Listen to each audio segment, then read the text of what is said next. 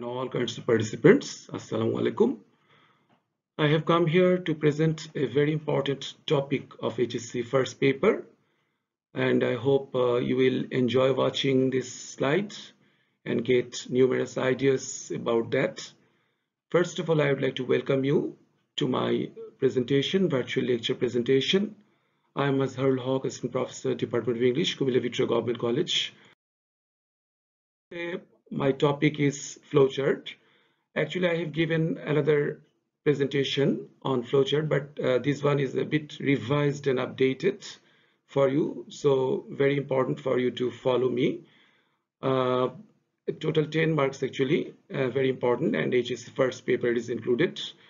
It is not only to write how to flowchart, rather it will help you to give you some idea about how to make phrases or the chunk of sentences. All these are very important for you because if you do not know actually how to make phrases and how to make sentences, it will be very it will not be a very good idea to continue with the flowchart. So for this reason, this lecture is very important for you. Let's start then, dear guys. Let us have a look at the information first that should be included inside the box of the flowchart. The information that you must put inside the box of the flowchart will have to follow certain rules, grammatical rules, of course. Let's take a look at them one by one.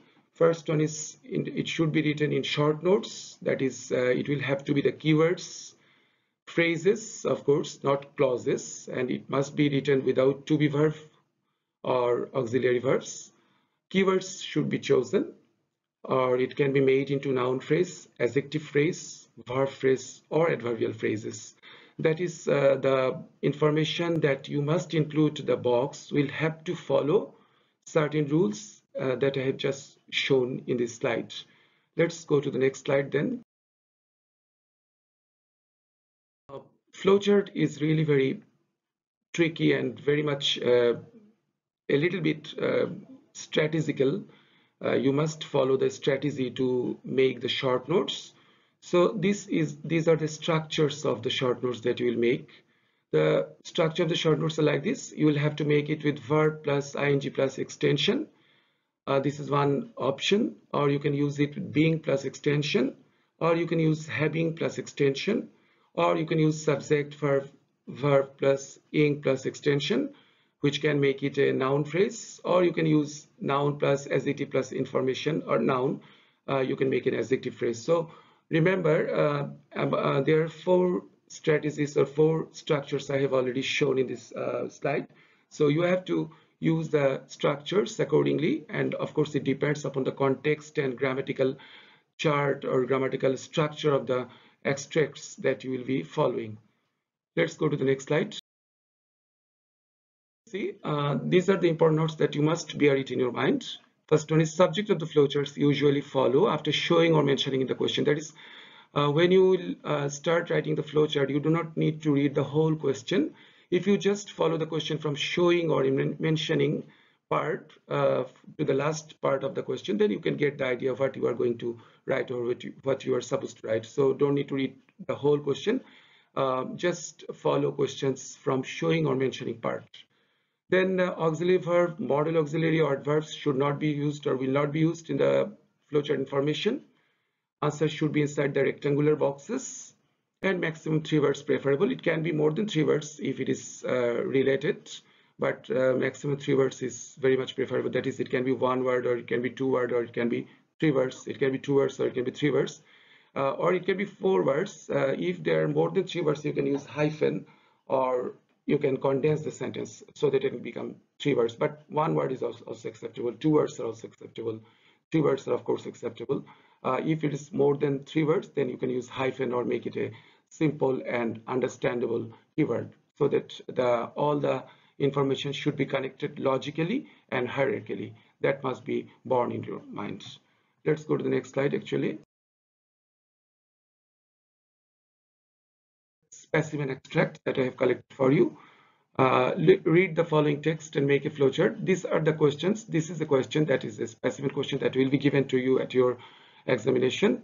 First one is done for you. That is, first flowchart will be given it will be done, but the next 5 box will be done by you. So this can be an extract. Of course, it will not be a big extract. Only a little portion or chunk of the text will be taken. So look at the text. My name is Amerigo. I am 13 years old and lived on the street alone. My mother, who is separated from my father, doesn't want me. She told me to go away. Now she is married to another man. My father lives very far away. I want to go to him, but he won't take me either. I begged him to send me some money so that I could buy a bus ticket. I'm still waiting. He hasn't answered. Look, in the second para of this extract, I have underlined the important information. So, dear students, I suggest you strongly to, before writing the flowchart, you must underline the important information like this. For example, the first important information I have underlined, I used to collect trash and sell it to a vendor. Then I had a serious infection. I worked for an ice cream shop.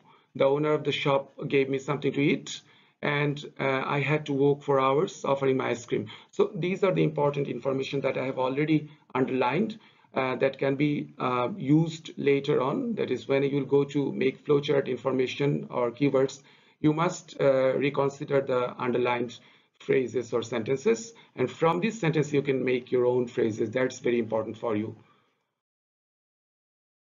Slide.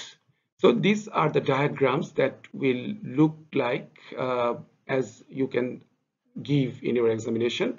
These are the diagrams or the boxes that you will use. It is actually presented here in horizontally. You can even use it, vertically. Both of them are accepted and allowed for you. So look at that, the living in the street. First box is specially given. Normally first idea of the box is specially given, so do not, but remember, when you write the flowchart, you will have to write the 6 boxes one after another, logically and chronologically, and then it will become a good flowchart. So first box, living on street, remember, and you must be very cautious that first box I have started with capital letter. Only this one will be written in capital letter, but the other boxes, when you write the information, you must use the small letter, and remember, don't use any full stop. Let's see what's next. Next slide. These are the sentences which I have already underlined, and from these sentences I can make the phrases. Almost same slide, so I'm going to read them. First sentence, I used to collect trash and sell it to a vendor. So the phrase would be collecting trash and selling to a vendor. Look, I have used collect plus ing, collecting trash and selling it to a vendor. That has become a phrase, understandable and logically acceptable phrase. Second one is sentence. Second sentence is I had a serious infection. So the sentence would be having a serious infection. Then the third sentence, I work for an ice cream shop. The sentence would be working for an ice cream shop. Next sentence is I had to work for hours offering my ice cream. The sentence would be walking for hours offering an ice cream. The next sentence is the owner of the shop gave me something to eat. So the phrase would be the owner of the shop giving him something to eat, or given something to eat by the shop owner. So these are the phrases. When you make phrases at the back of your mind, you must remember that you are going to make it into a phrase, not a clause. Clause is subject plus finite verb. That is not acceptable for flowchart information. So what you have to do is to make it into a small, logically understandable phrase so that it can make a meaningful, compact grammatical sense. That's it. So look at that. These are the same. This is the same slide. I have made the phrases from the sentences, 5 phrases. Now look at this. This is the answer. I mean, these are the boxes that you will decorate or that you will manage in the exam script. Look at that. The boxes are vertically presented. You can, if you like, you can present it horizontally. No problem will there be. So first one, collecting trash and selling it to a vendor.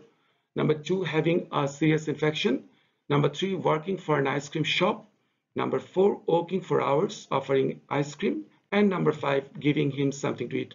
So you can see, dear students, that 5 boxes are made very vertically, sorry, and of course with meaningful, compact and eye-catchy information so that it can be very much informative.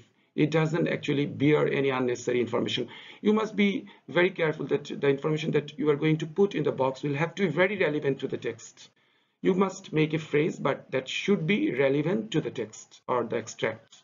So these are the 5 boxes. I haven't actually used one box that is already given in the exam, but remember, when you write the answer, you also write that box which is also given on the question. So in that case, there will be 6 boxes for you. And look at that, I have used arrow directions. You must use the arrow directions, and remember the boxes will have to be very much rectangular and well shaped and well circulated. That is, it doesn't actually shouldn't cross the rectangular shapes. So these are the 5 boxes I've used, and this is the way you can make your flowchart acceptable and understandable for you.